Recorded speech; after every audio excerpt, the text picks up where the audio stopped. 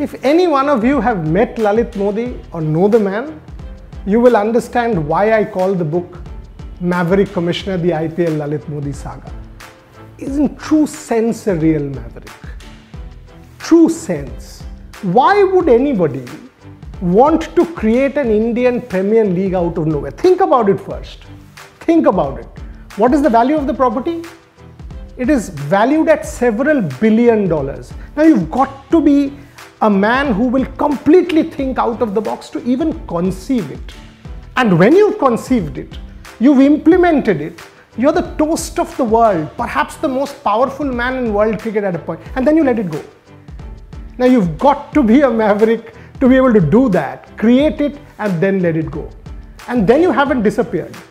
Every now and then you're still there. Are you the self-appointed conscience keeper of Indian cricket? Maybe yes.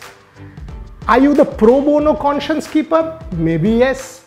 Can you ever make a comeback? We don't know. With you, everything's possible. The Indian Premier League has grown from strength to strength. Can you ever forget the fact who created it? No. So the Maverick Commissioner will forever be a part of our cricket story and world cricket story. Good or bad. And again I say, I'm not judging Modi.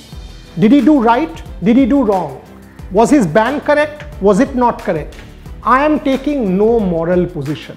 All I am saying is, here was a maverick who created world cricket's greatest property. How did he go about it? What worked? What did not? What right? What wrong? For you to decide, because ultimately you are the jury. So read it and let me know.